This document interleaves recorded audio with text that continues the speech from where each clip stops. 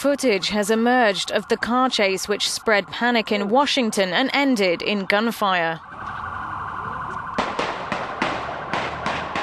The female suspect was shot dead, and a 1-year-old girl in the vehicle has been taken into protective custody. It began when the black car attempted to breach security barriers at the White House before heading to Capitol Hill, where it crashed. Few details have emerged about the motive, though police appear to have ruled out terrorism. All the information we have right now is this does not appear to be in any way an accident. This was a lengthy pursuit. There were multiple vehicles that were rammed. There was officers that were struck, and 2 security perimeters that were attempted to be breached. The 2 injured officers were taken to hospital and are said to be doing fine.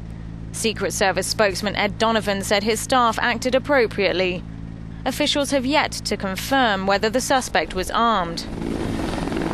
The Senate was in session as the shots were fired. A temporary lockdown was lifted just 1 hour after it was initiated. The incident happened just 2.4 kilometers from the Washington Navy Yard, where less than 3 weeks ago, a lone gunman killed 12 people.